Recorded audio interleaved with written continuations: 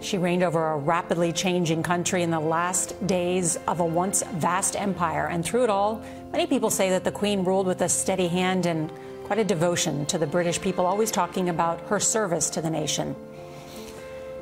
And her oldest son, Prince Charles, succeeds her now as Britain's new king. Mark Phillips now has the Queen's extraordinary life story.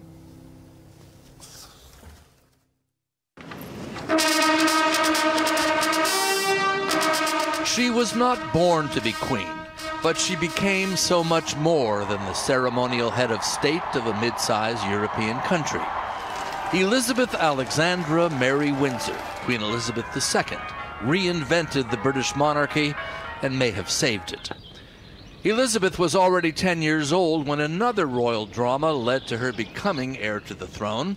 In 1936, her uncle, Edward VIII, abdicated to marry the American divorcee Wallis Simpson, and the royal line shifted to her father, George VI, and so to her. The young Princess Elizabeth was already a public favorite. During the Second World War, she had worked to raise the country's morale, and she had also served as a volunteer in the war effort. I am sure that you are often thinking of the old country to make the world of tomorrow a better and happier place. Her marriage to Philip Mountbatten, an anglicized member of the deposed Greek royal family, gave a war-weary country something to celebrate. And the children the marriage produced, first Charles and then Anne, secured the future. Elizabeth's coronation in 1953 was the first ever to be televised. Its combination of ancient ceremony and glittering glamour cemented her as the personification of Britain's post-war rebirth, and it began a reign with a singular purpose. I declare before you all that my whole life, whether it be long or short, shall be devoted to your service. Elizabeth's reign would be the longest ever in a royal bloodline that goes back over 1,000 years. But the royal ride was sometimes bumpy. The stability and continuity the monarchy was supposed to provide began to look shaky as one by one the royal marriages broke down around her, her sister Margaret's, her daughter Anne's, her son Andrew's. They all ended in awkward divorces. None was uglier than the breakup of Prince Charles and Diana Spencer.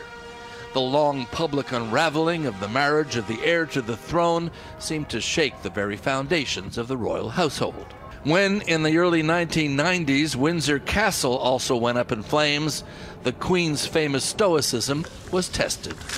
1992 is not a year on which I shall look back with undiluted pleasure. In the words of one of my more sympathetic correspondents, it has turned out to be an annus horribilis. However horrible the year, the Windsor Castle fire and the public complaints over the skyrocketing repair costs produced a turning point in royal history. Monarchs normally collect taxes, but from then on, the Queen agreed to pay taxes on her income. Royal behavior was also changed by the shocking death of Diana in that Paris car crash. The national outpouring of grief seemed to highlight the emotional gap between the Queen and her people. Elizabeth did much to repair the damage with a single bow of the head to the passing coffin of a popular princess. No one who knew Diana will ever forget her. Millions of others who never met her, but felt they knew her, will remember her. There would be other challenges, one of the most serious centering around the wife of one of Diana's sons. When Prince Harry's biracial American wife, Meghan Markle, complained of mistreatment by palace officials, the couple renounced the royal life and moved to California.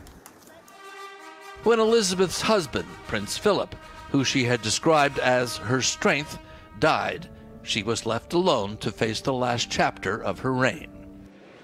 Over 7 decades on the throne, Elizabeth redefined the monarchy, remade it for a more modern, less deferential age.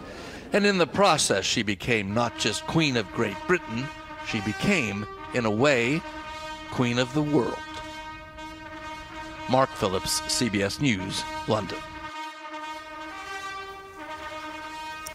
And a remarkable life and legacy we want to show you now. Live pictures from Buckingham Palace, where they have just posted the notice of Her Majesty's passing. Out front, where their crowds have gathered there. Holly Williams is there outside Buckingham Palace. And Holly, there have been signs that her health was failing in recent days. That's correct, Nora. I mean, she's been in poor health for months now, experiencing mobility issues. We've frequently seen her using a walking stick. She's missed some very important events because of her health, including some of the events at her Platinum Jubilee, which was celebrated this past summer. And then this week, the UK has a new Prime Minister. The new Prime Minister has to meet the Queen. Typically that happens here in London at Buckingham Palace, but it was unprecedented this time. The new Prime Minister, Liz Truss, travelled around 500 miles to Scotland to meet the Queen. And those, I believe, the final images that we have of the Queen appearing in public, looking very elderly and very frail. I think it's impossible to overstate the extent to which this is the end of an era. She was a tiny woman in physical stature, but she was a giant, a towering figure in this country. She ascended the throne when she was a fresh-faced young mother. She is leaving it a great-grandmother. When she ascended the throne, Winston Churchill was the Prime Minister in this country, and British people were enduring austerity following World War II. It is now a modern, multicultural society. I think Queen Elizabeth II's trademarks are known not just here in this country but around the world. She was known for her big hats, for her love of bright colours, for her love of sensible shoes, and for her beloved corgi dog. She was always seemingly surrounded by a swarm of them. I think we can expect a period of several days of national mourning in this country. Her successor, as you mentioned, is Charles, her eldest son. As I said, this really is the end of an era. And to give you an indication of that, for more than 70 years, the national anthem of this country has been God Save the Queen. It will now become God Save the King. Wow, Holly Williams, thank you. Yes, and the Queen was born April 21st, 1926. That year was also the first public demonstration of a true TV, just to give you a sense. And as you mentioned, of course, those last pictures that we saw of Her Majesty at Balmoral was when she was welcoming the new Prime Minister, Liz Truss. She has reigned and worked with 15 prime ministers during her time, and the first being Winston Churchill. We're going to be talking about her legacy, her life, for a while now this afternoon and for the next many days of mourning. And Holly, I just must ask you, since you're there, tell us about the mood, the people that have gathered. Yeah, it's very interesting, Nora. So the news that she was in quite poor health and the atmospherics were not good came at around noon local time, and we began to see people gather here outside the gates of Buckingham Palace. We're trying to give you a shot of that now. Several hundred people at least. This is not normal. These people are gathering because of the news, and let's see what happens in the hours to come if we see a larger outpouring of grief for this much loved monarch. Let me tell you about what we think will happen in the days to come. We understand that Queen Elizabeth's remains will come here to Buckingham Palace, her London home. We understand that she will lie in state at Westminster Palace, just down the road from here. That is the home of the British Parliament. We understand that her funeral will be held at Westminster Abbey, also very close to where we're standing right now. And we understand that she will finally be laid to rest at Windsor Castle, which is just outside of London. If you cast your mind back, you remember that's where her husband, Prince Philip, was buried last year. Holly Williams there outside Buckingham Palace. Stand by. We want to bring in CBS News royal contributor and author of the Diana Chronicles, Tina Brown. Tina, good to see you. I mean, there's so much to talk about. First, your reaction.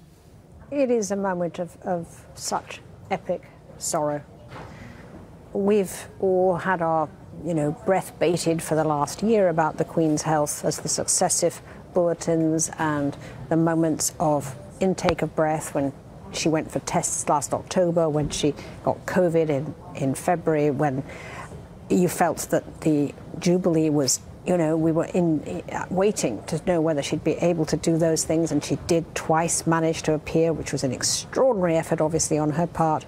So this is the moment everybody has dreaded, and it's a heartbreaking thing to have lost this extraordinary personification of duty, patriotism, decency, human decency that the Queen has represented for so long, and her service to the nation, which has been absolutely unfailing from the moment she took that vow, that oath, when she became Queen at the age of 25, such a young girl. She said, "I am willing," when she was asked, "Will you take this oath of office?" And she has been ever willing, ever there. Her reassurance as a figure is going to be so deeply lost at a time when the world is in such revolutionary, shaking of the national sense of stability. She was the still point. She was the person that people looked up to. They knew where she would be at any moment of the year, the same routine, all of her life, all of her reign. Sandringham and Balmoral and Windsor Castle, we knew where she was at any point. And she reassured the nation on so many occasions, from whether it was as a young girl during World War II, during the Gulf War, during COVID, during the death, of course, of Diana, when she had to calm the crowds and speak to the nation as she put it, as both a queen and a grandmother. The Queen has been the most reassuring figure in all of our lives. I mean, 70 years on the throne, 3 generations know nothing but her. So this is going to be an enormous identity crisis for the feeling that we've lost the person who, in a sense, represented the very best of British values and is no more. Tina, she had 4 children, 8 grandchildren, 12 great-grandchildren, a mother and grandmother. How did she view her role as Queen? Well, she was always able to separate her roles. That's what she was so brilliant at. I mean, she was the constitutional monarch who was always impartial. After 70 years on the throne, we do not know to this day what the Queen thought about anything. She never spoke about her political opinion. She never revealed what she was thinking. She mastered the art of the sort of, the unreadable face. We never knew what the Queen was thinking, and in public at any rate. But off duty, she was a very humorous, amusing, tart, witted figure who loved, to be made to laugh, and who also at the same time understood that her role was 2 very different things. When she was, the children always knew, the grandchildren always knew, that when they were going to see the Queen as mother, as grandmother, she was her amazing off-duty self. If you went to see her about anything that was sort of related to their official roles or their, the constitutional aspects, you were going to meet the CEO of the monarchy. You were going to meet the Queen, chairman of the board. You were going to meet the Queen with her private secretaries who were around a table. She had 2 very different identities, essentially, and she managed to keep those 2 roles separate, really. Sometimes they collided when the children's issues really kind of seeped into the wider aspects, but she really, for 70 years, she was the most remarkable executive of the crown, if you like. With poise and grace. Tina Brown, thank you. Let's turn now to Mark Phillips, who's covered the royal family for many years. Good to see you, Mark. And as you pointed out in your beautiful piece that we showed, sort of looking back over her life, she was not supposed to be Queen. No, she wasn't. It was an accident of history, another dramatic twist in the royal family's history, of course, the abdication leading to her father becoming king and then and her following. But as Tina was saying as well, that this was a day we all knew was coming. We had all prepared for it. There are procedures and protocols in place, and yet when it happens, it's still somehow a shock. Probably because nobody can imagine a time when she wasn't queen. This 96-year-old woman, 7 decades on the throne, all of the stories, the long sagas involving her children, the marriages that came and went, all of the trouble and all of the grief lately on the sad passing of her husband less than 2 years ago. And watching this very sad decline over the past several years that was put down to what the palace kept calling mobility issues, transient mobility issues. We knew she couldn't get around much, but clearly there was something much more seriously wrong with her as well, that everybody suspected, but of course wasn't talked about. But the constitutional clock ticks on here. Immediately upon the Queen's passing, her son Charles became Queen. The Queen is dead, long live the King. And one of the wishes that she had conveyed within the last couple of years ago, involving Charles's wife Camilla, immediately was given support as well, with the palace announcement that the King and the Queen consort, meaning Camilla, would be traveling down to London. So the business of state goes on. She carried on, as you would expect of her, right till the very end, performing that business of state, swearing in, accepting the resignation of an outgoing prime minister 2 days ago, and commissioning a new one to form a government. Pictures of her standing and doing it, looking frail, but doing her job. She literally died with her crown on. Mark Phillips, thank you. We want to show you a live picture of 10 Downing Street, the Prime Minister's residence and office, and we are expecting, they've just placed a podium you can see out in front, and we are expecting to hear from the new Prime Minister, Liz Truss, shortly, who was one of the last people to see the Queen in person just 2 days ago. Let's bring in CBS News royal contributor and British historian Amanda Foreman. And Amanda, as we await the Prime Minister's remarks, I do want to talk to you about the Queen's place in history and her legacy. How do you see it? Well, the Queen's place in history begins with her being the head of the Commonwealth and how she helped to steer Great Britain's new role in the world after World War II. The Commonwealth is still doing very well. She's still the head of state of 14 countries. There's still over 50 countries part of the Commonwealth. And she saw that very much as part of her most important duty. When she was 21, she gave a speech in which she said, "The motto of my ancestors is I serve." And that was the guiding motto for her entire life. So that's her first legacy. The second, actually, is a legacy of feminism. Now, she herself would never have used that word.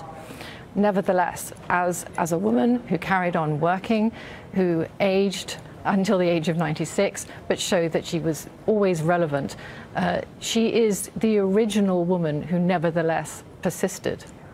So these two things, how to be a woman in charge, how to be the CEO of the firm, as the royal family was often called in jest, set an example for women around the world. And it was one of the reasons why she was so beloved.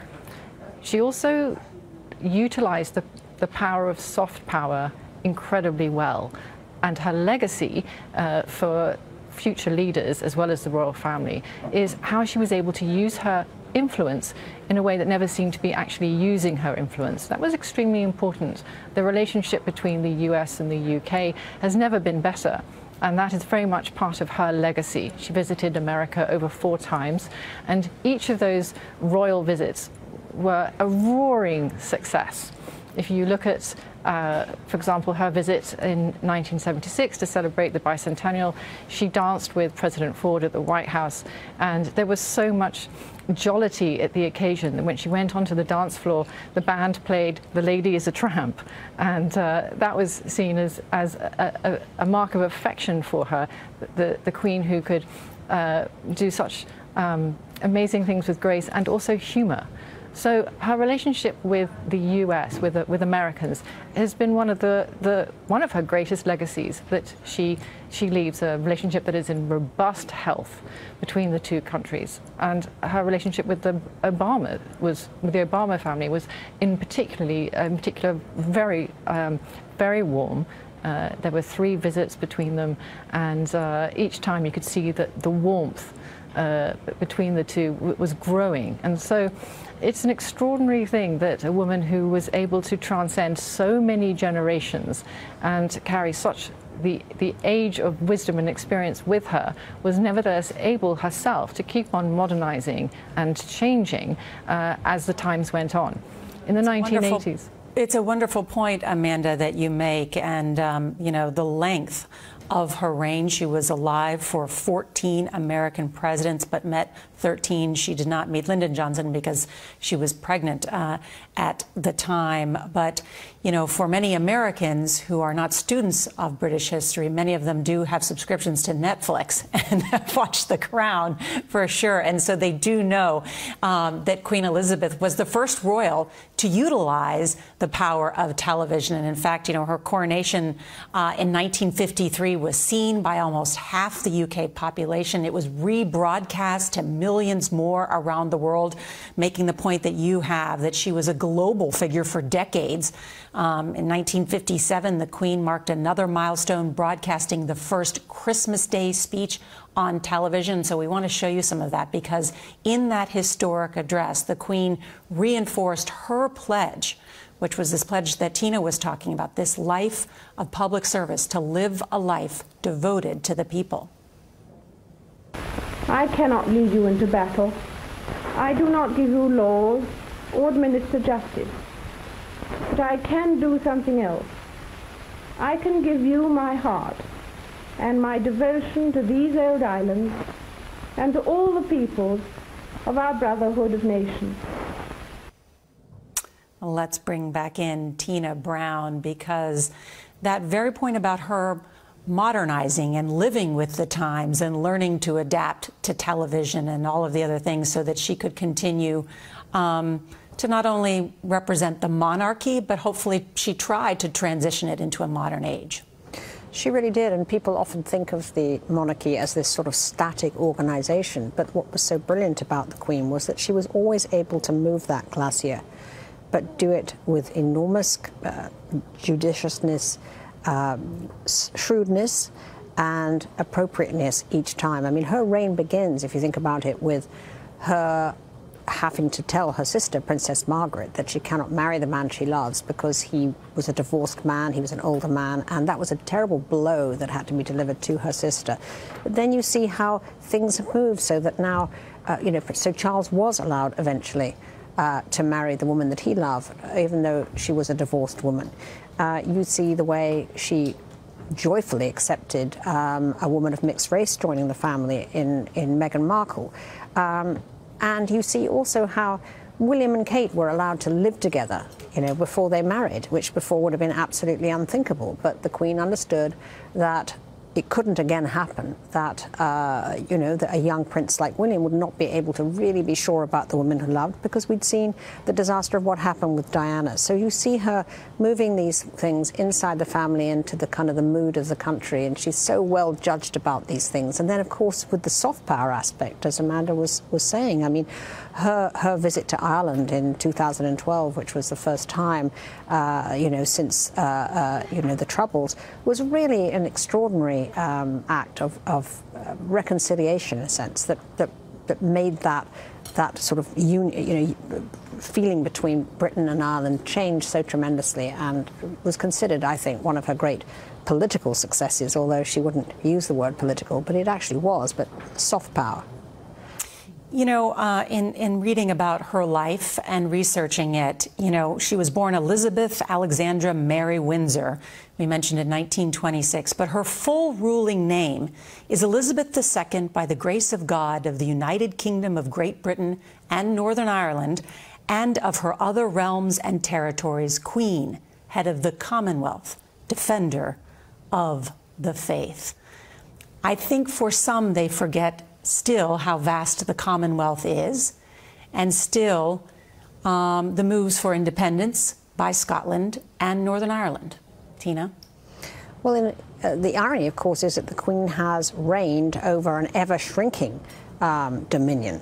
But her grace and her understanding and her sort of cultural sophistication, if you like, has made her understand that her most important role was to see the end of all that colonial feeling and allow each of these countries to emerge into independence, which they have, many of them, not all of them, and it's been one of really her most remarkable feats has been to be essentially help to turn the Commonwealth into this family of nations that is there voluntarily, that is a club of nations that wants to be a part of it, and that has really been because of her presence, because of the respect that the Queen has had, that these nations have wanted to still be a part of that club. Tina Brown, thank you. It is 2 o'clock in the East here, and we are on the air with the breaking news that Queen Elizabeth II, the longest-serving British monarch, died today at Balmoral Castle, her summer home in Scotland. Her Majesty was 96 years old. She had spent a record 70 years on the throne. We had learned early this morning that Buckingham Palace had announced that she was under medical supervision. She had canceled a meeting last night. We watched members of her family, her children, take a private plane to Scotland to be there with her, by her side. They are still inside. Those are live pictures of the gate there outside Balmoral Castle, this summer home that she has spent so much time at during her reign. And then, of course, the royal website announcing the news just about a half an hour ago, in which they noted that she died peacefully at Balmoral this afternoon. And in that statement, it said the King and the Queen Consort will remain there through this evening and will return to London tomorrow, already declaring that Prince Charles is now the King of England. And in London, this is how our partners at the BBC announced the death of the Queen just a short time ago. A few moments ago, Buckingham Palace announced the death of Her Majesty Queen Elizabeth II. The Palace has just issued this statement. It says the Queen died peacefully at Balmoral this afternoon. The King and the Queen Consort will remain at Balmoral this evening and will return to London tomorrow. And that return to London will mark many days of remembrance for the Queen, and then also what is expected to be a celebration of what they call the continuity of the monarchy and the coronation of the new king. Holly Williams is outside Buckingham Palace, and Holly, Prince Charles is now king. What comes next? That's correct, Nora. Well, we're not expecting his coronation for several months to come. I think it's a colossal understatement to say that Queen Elizabeth II will be a very hard act to follow for her son.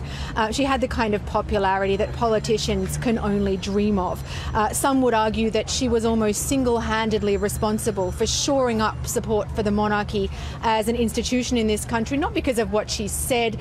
She was a woman of very few words. She didn't say very much, but because of what she did. You know, she was widely regarded as quiet, reliable, steadfast, and a true servant of her people. She was loved by many people in this country, but just as importantly, she was respected by many people who are not fervent monarchists, and there are many of those people in this country. Charles and his wife Camilla are both much less popular. Charles has from time to time been criticised for seeming to take political positions on various issues. He's already well into his 70s. He's been waiting to take over this job essentially his whole life. But let's see how he does. Let's see perhaps how he changes, how Camilla changes when they step into these new roles. They've already stepped into them as King and Queen Consort. Holly Williams, thank you. Let's bring back in Mark Phillips. And Mark, Tina talked about this. How did the Queen use that so-called soft power?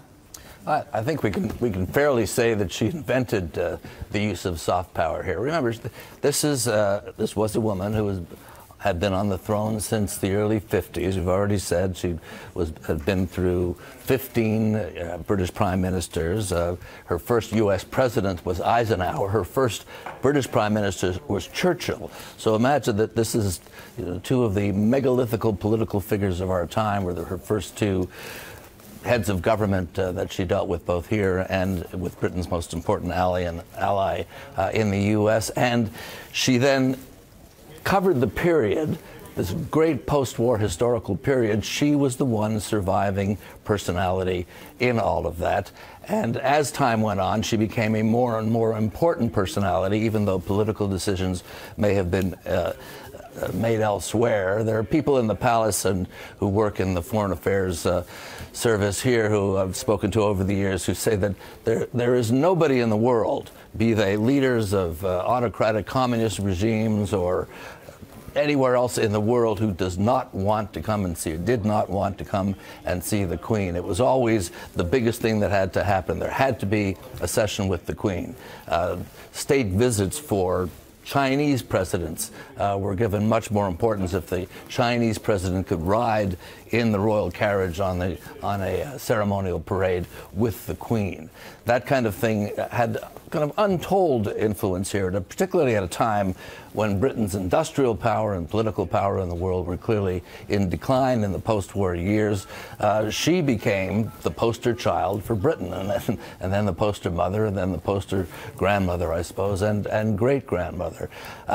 And through much of that time, there were some downs, but most of them being up. She remained deeply entrenched in the hearts of the country. The support for the monarchy here, generally, if you take polls, runs in the range of 70 to 80%.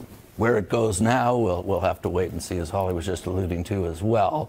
But the support for her has effectively been 100%. Nobody thinks that anybody could have done a better job that she did, both for the country, for the country's image abroad, for the relationships that she struck with important people around the world. Stand by, Mark Phillips. We've just received now a statement from His Majesty the King at the time of the Queen's death. And he says, "The death of my beloved mother, Her Majesty the Queen, is a moment of the greatest sadness for me and all members of my family. We mourn profoundly the passing of a cherished sovereign and a much-loved mother. I know her loss will be deeply felt throughout the country, the realms, and the Commonwealth, and by countless people around the world." And then he goes on to talk about this period of mourning and change that now commences. And Mark, I just want to follow up and put a little bit of a finer point on what you were talking about, that soft power that she wielded, because in reading about her life, I was reminded, of course, that perhaps the only thing she loved more than her dogs were her horses. And she is known for her equestrian diplomacy, as it was called. And there are old pictures of her riding horses with Ronald Reagan, and it said that she helped secure Washington's support for the Falklands War in many of her meetings with Ronald Reagan. So that was, yeah. Oh, here's the Prime Minister. I apologize. I believe she's standby on that thought. And let's go now to the new Prime Minister. We are all devastated by the news that we have just heard from Balmoral. The death of Her Majesty the Queen is a huge shock to the nation and to the world. Queen Elizabeth II was the rock on which modern Britain was built. Our country has grown and flourished under her reign.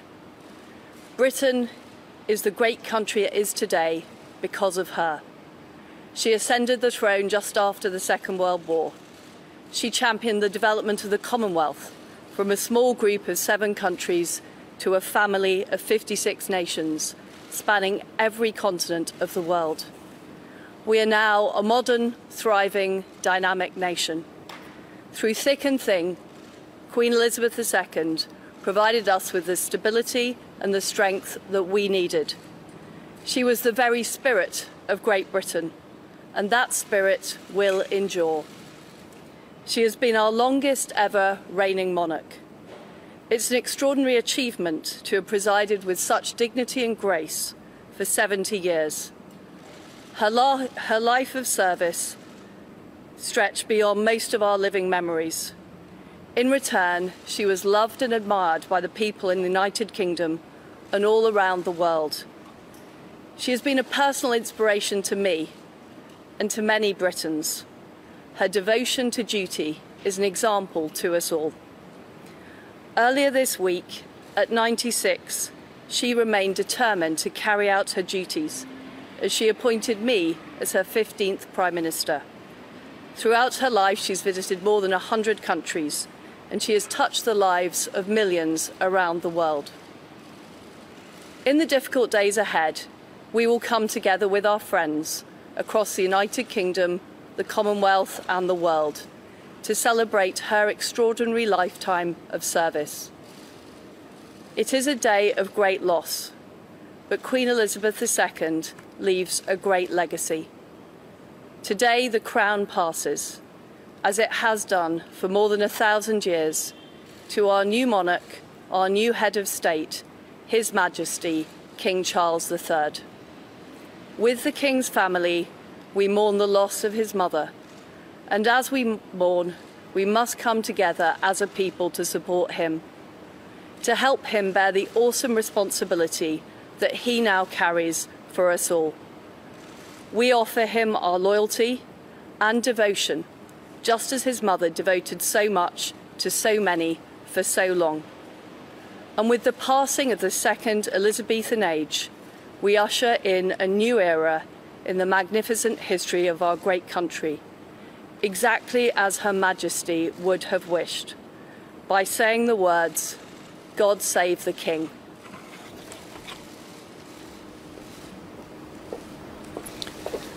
Well, a moving statement there from the Prime Minister about the passing of an era, and saying that the UK is devastated by the death of the Queen, the rock on which the modern Britain was built.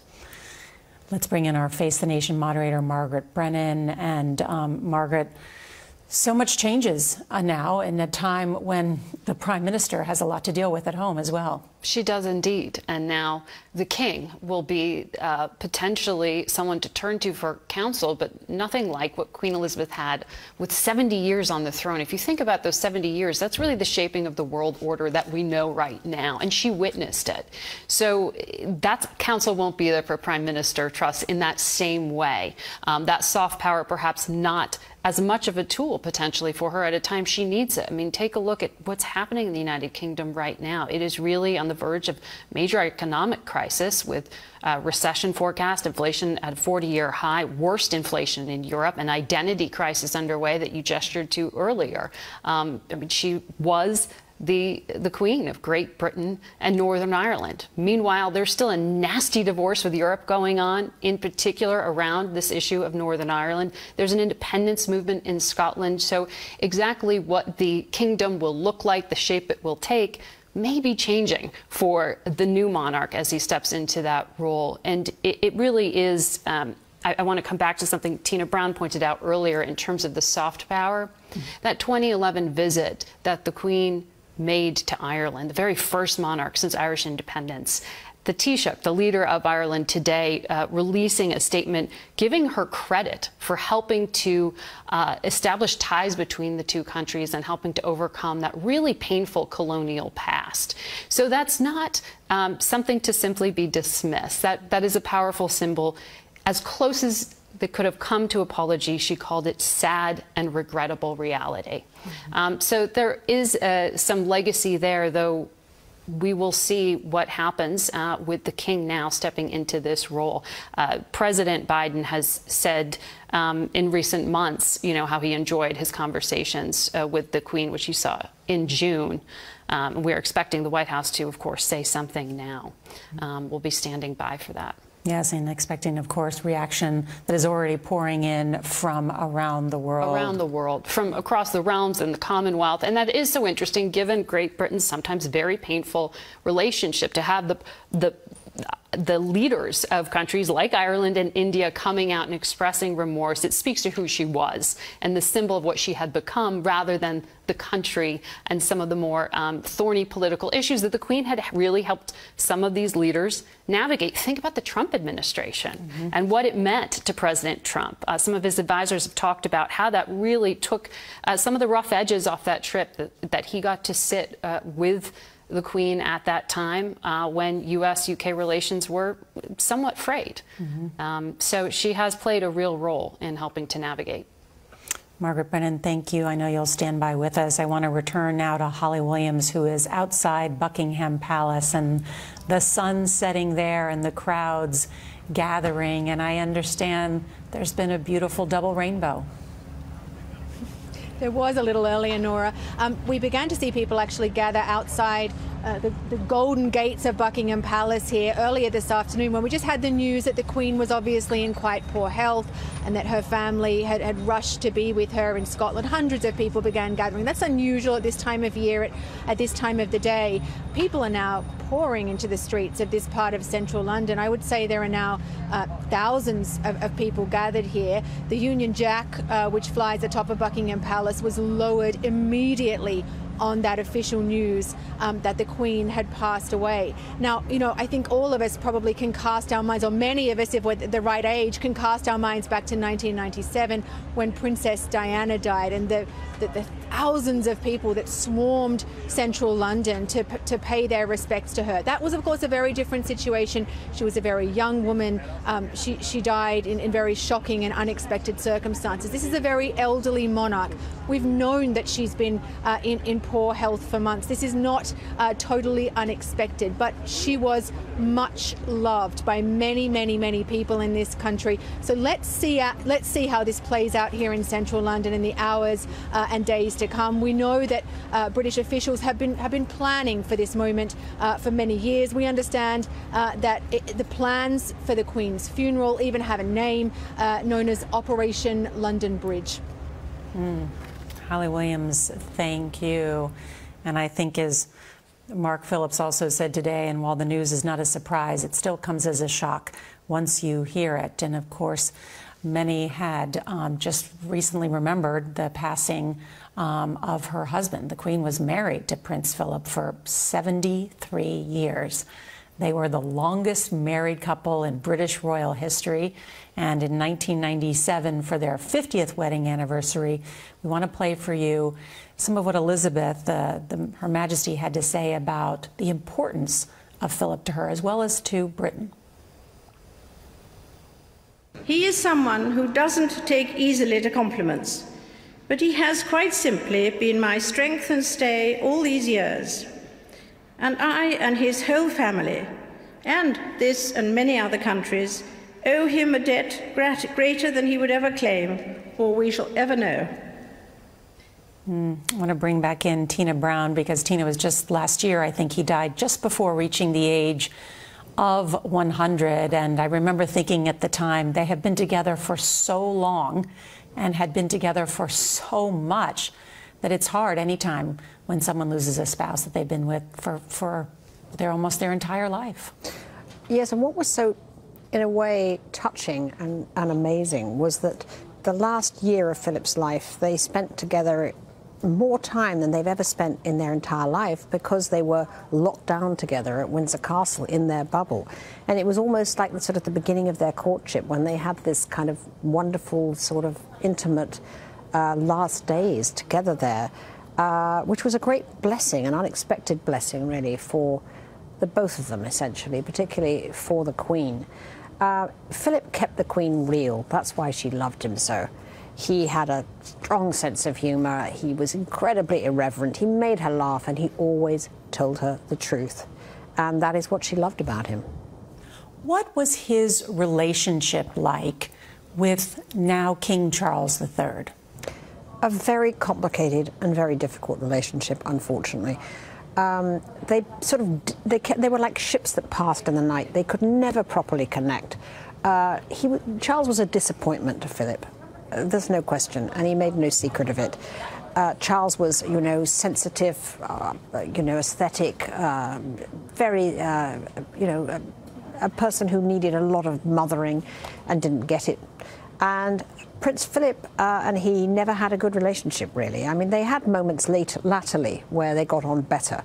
But when Philip died, all Charles's memories of him in the documentary they made were about times when he'd sort of disappointed his father. It was very touching in a way. So it was a very difficult relationship. He was much closer, Philip, in fact, to Edward, to Anne, and even to Andrew. complicated, as they say, or complicated, as they say, with an accent, you know, certainly. And on that point, how do you expect King Charles to rule? Well, Charles has been groomed for this role for 50 years. I mean, he certainly understands what it means and what it takes. And he has a very statesman-like knowledge at this point of world affairs and world leaders. I mean, he's met everybody over his life, and he's been to multiple places, and he's supported the Queen, particularly latterly, in a very measured way, actually. But of course, he won't have the mystique that the Queen had, because we know too much of what Charles thinks about everything. We know nothing about what the Queen thinks. But I do actually think that Charles, if ever there could be a time for him to take over, this is a good time. His passions for the environment, very prescient, which he believed long before others. His sense of, you know, his love of organic farming, his belief in, you know, his concern about climate change. His passions, his beliefs really have kind of finally met the moment when other people agree with him, after being seen as a bit of a kook and a crank for so long, which is completely wrong, but it's how British people viewed him. So it's a good time, if there is a good time, for him to take over this role, and his job will actually be to prepare the path for William, because it's William's reign, essentially, that is going to be the next stage of the modern monarchy, not Charles's. Really interesting. Tina Brown, thank you. I want to bring back in Mark Phillips on that point, because he is the oldest and longest serving heir apparent in British history. Mark, as Tina was pointing out, someone who's been essentially preparing for this his entire life. Longest internship in history, I think, is the expression that's sometimes used here. But this is very much a transitional moment, not just for the obvious reason that the Queen is now dead, and that Charles, who's a much different personality and is viewed much differently both in the country and outside, but for the whole post-war idea of Britain, the whole post-war idea of this monarchy reaching across the globe and what have you. There's already been a movement afoot in several places in the Caribbean, most prominently as a legacy to the slavery issue and the role of the British colonialism in that several countries, Barbados, for example, has already removed the Queen as head of state. There are nascent movements to dump her, well, now him, the British monarch, elsewhere in the Caribbean and around the country as well. It's very, very likely, I think, that this Queen, for all of her accomplishments and all of her length of stay in office, will be seen as the high watermark of the British monarchy in the post-war world. Yeah, an important point to make just about how her passing is more than just symbolic, as Mark is pointing out, and could change a great many things around the world. I do want to note that Paul McCartney, who met Queen Elizabeth several times, spoke about her legacy to Gayle King. Let's listen. What does it mean to you to be Sir Paul McCartney? You know what it's like? It's an honor. And you think of things like, what, your mother and father, my mum and midwife, and my dad, just a cotton salesman. How proud they would have been, you know. Even prouder to know the Queen would make their son a companion of honor. So I was feeling pretty cheeky by now. I'm thinking, you know, I'm getting quite at home here.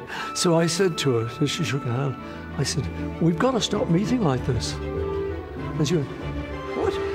What?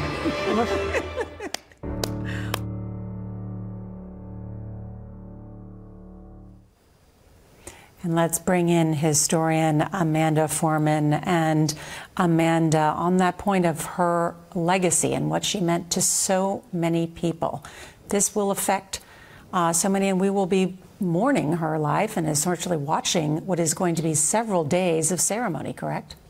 Yes, that is correct. There's going to be 10 days of official mourning. She will lie in state in Westminster Hall.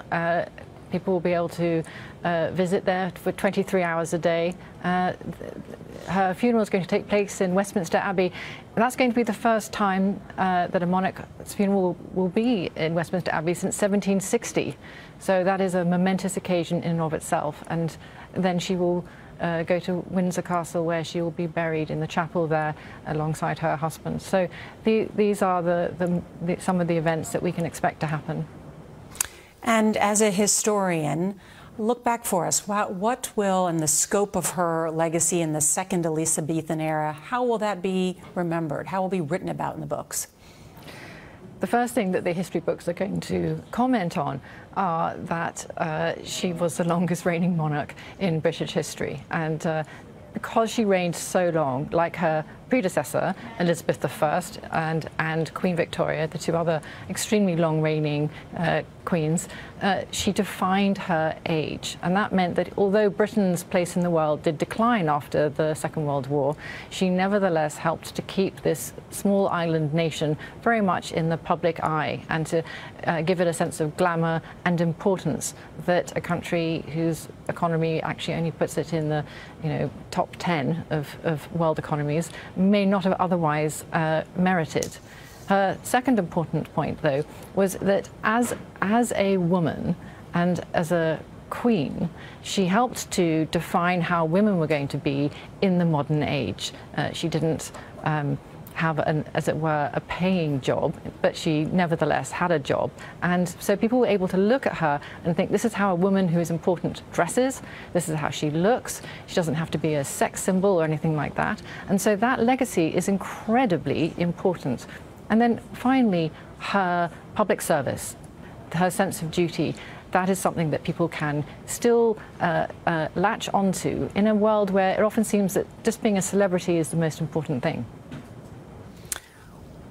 Thank you so much, Amanda Foreman. And on the point of celebrity, I think, her grandchildren have in many ways become celebrities, certainly as Prince Harry and his wife Meghan, the Duchess of Sussex, moved here to the United States. And I want to bring in Mark Phillips on that point, because it is our understanding that Prince William, His Royal Highness, and Prince Harry are there at Balmoral Castle, correct? We know Prince William is there. We had heard that Prince Harry was due to arrive 5 or 10 minutes ago or so. I haven't seen actual visual confirmation that he is there. It's significant that he did not fly up with his brother, the Queen's children, Andrew and Edward and Sophie, her daughter-in-law, flew up together in one plane. There was some thought that Harry might be in that plane, but it turned out he was traveling separately. Meghan Markle is not going, as neither is Kate, William's wife. They stayed back in London with the kids. But yes, we think that Harry is either there or thereabouts now. And Mark, just for clarification, because we were just showing pictures of Prince William and Kate and their 3 children walking. That was from earlier this week as they were at their new cottage. Explain how they've moved and how that family is transitioning as well. They're moving out of central London onto a cottage on the estate, on the royal estate at Windsor, as a way of giving the kids a more normal kind of upbringing. They've eschewed a lot of the trappings of royalty, footmen and butlers and servants running hot and cold and that kind of thing, and are trying to establish as much of a quiet family life as they can, and they're doing that on this cottage on the Windsor estate. Previous to that, you may have known they were living in Kensington Palace, which is smack dab in the middle of London and offers them no privacy at all. This is the place they hope to get some. And there we see, I believe they were taking the kids to their first day of school at their new school there, as they're in what I understand is maybe a 4-bedroom home, which is smaller for them, where they're saying the nanny is no longer a live-in. But now, of course, Prince William becomes the heir to the throne, and likely they had perhaps anticipated that, which is why they wanted even more privacy. I want to bring in Holly Williams one more time from outside Buckingham Palace. And Holly, I understand that more and more people are coming to be with one another there and mark the passing of Her Majesty. That's right, Nora. In fact, we've just heard that Charles, who is now the king, will be known as King Charles III. There was some speculation that he might be known by some other name. I think, as you can see behind me, we've now got thousands of people coming down into central London to the gates of Buckingham Palace. It's not an unexpected death. She was elderly, she was in ill health, but I think it's still shocking for people because she was such a fixture in this country, had been on the throne for decades. I can speak a bit to that personally. I'm not British, I'm Australian. I'm from a former British colony, now a member of the Commonwealth. She was a fixture of our country as well, even though she was a 24-hour flight away, or several months sail away when our country was first colonised by the British. She's on our money, just as she's on the money here in the UK. And she was a kind of constant topic of conversation in Australia when I was growing up. I really remember that when we were children, if we didn't display very good habits at the dinner table, my parents would say, "We won't take you for tea with the Queen."